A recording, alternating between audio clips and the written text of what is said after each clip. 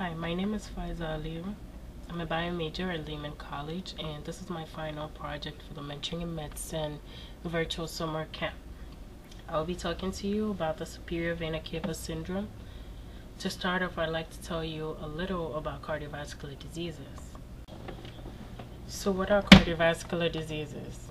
Cardiovascular disease refers to any disorder of the heart and the blood vessels, that is the arteries and the veins. So the World Health Organization tells us that heart disease is the leading cause of death around the globe.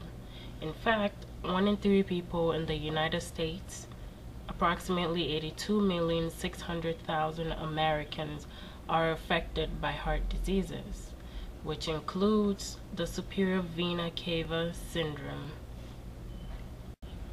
The superior vena cava is the vein that carries deoxygenated blood from the upper half of the body, that is from a forelimb, a head and neck, back to the heart. Now when there's obstructed flow of blood through this vein for reasons such as compression or blockage, it is known as superior vena cava syndrome.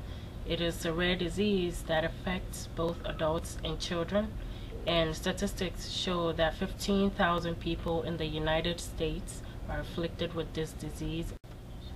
According to the National Institute of Health, superior vena cava syndrome occurs about 85% of the time in people with cancers such as lung, breast, and testicular cancers, and lymphoma, which is an uncontrollable growth of lymphocytes such as B cells and T cells.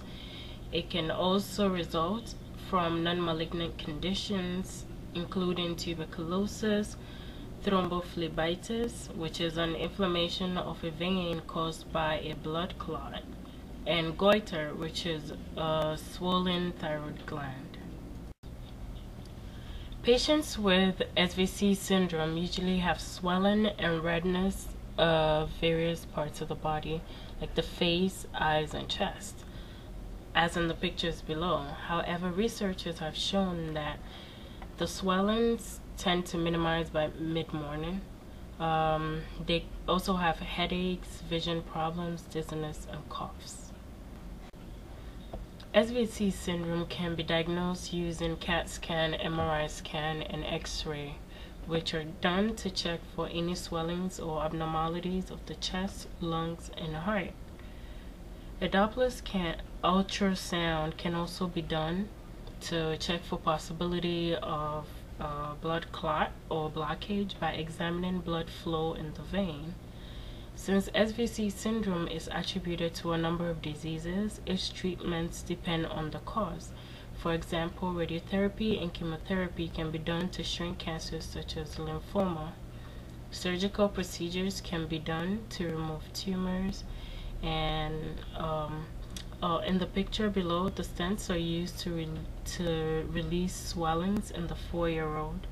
Stents are small tubes that are inserted into the vein to allow for free blood flow.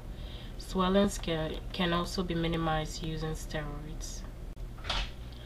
Now, how can we minimize our risk of superior vena cava syndrome? Well, since it's secondary to cancers, it is significant for us to refrain from practices such as smoking and the use of tobacco, as well as limiting exposure to radiation from X-rays, microwaves, and ultraviolet rays, which are all factors that increase our chances of cancer. Physical exercises and regular checkups are also very important. You can learn more about this disease from these links from where I gathered my information. So I'd like to say a very big thank you to Dr. Lynn Holden for granting me this great opportunity of being part of the MIM team, to Mr. Andrew Morrison, Dale Hodge, Dr. Raj, and all the volunteers for taking the time to teach us so many things about the cardiovascular system. It's been a great experience, and I strongly appreciate it.